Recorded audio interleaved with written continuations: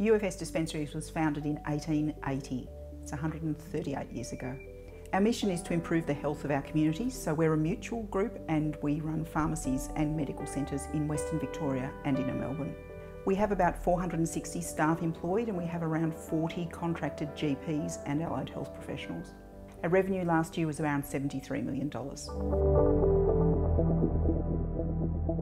There's been a really major challenge for our company in the last 5 years, and that's been due to PBS reform by the Commonwealth Government. So we've had a massive reduction in the revenue stream coming through our pharmacy business. So there's been a huge challenge to us to improve our processes and reduce our costs in order to become viable and make sure we're viable for another 138 years.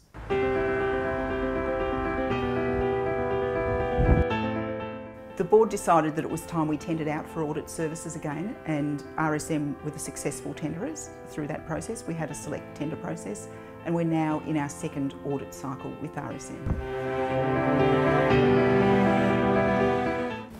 I head up the audit team, so we offer external audit services, and Sandra's team provides tax and compliance services. We have an excellent working relationship with RSM and particularly with the audit team. I have to say it's a very open and frank relationship, and it's definitely a high trust relationship.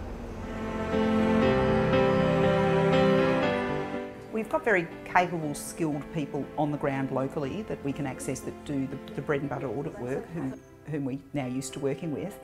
But we've also found that the depth of in-house expertise through RSM nationally has been very valuable to our company in the last 12 months.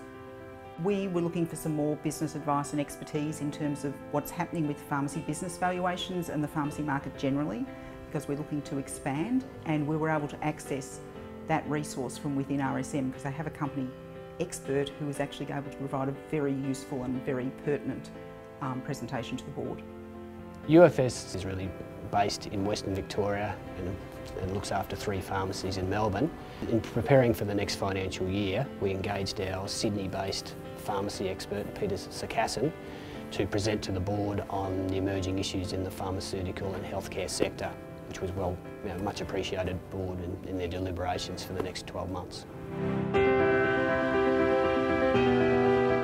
I think the thing that's elevated the offer that RSM has provided us with compared to previous providers has been that depth of expertise within their national network. That's really what seems to set them apart.